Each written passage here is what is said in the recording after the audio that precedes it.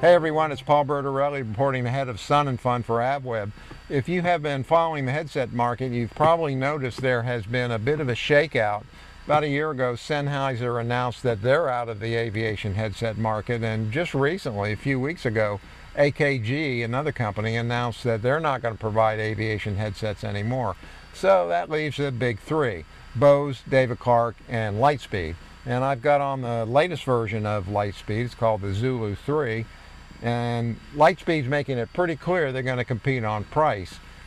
This headset is priced at $850, which is about $150 less than these high-end noise-canceling headsets have typically been priced at, and they're offering a really aggressive trade-in deal. LightSpeed has retained the same headband and mechanical features, but the ear pads have been enlarged for comfort and a better seal.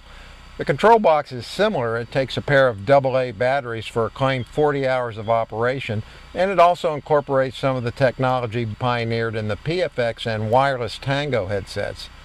One feature aimed at durability is this braided Kevlar cordage that's tough as nails. No matter how hard you pull on it, it's just not going to break. That's a good thing because cords and connectors are the most common failure points on headsets.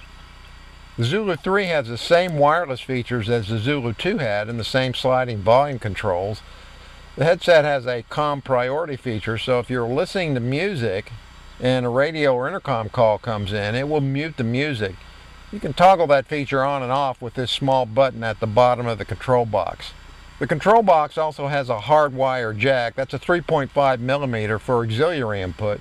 If you need that for a cell phone or music player, well, you've got it, but most of us are going to do that with Bluetooth these days.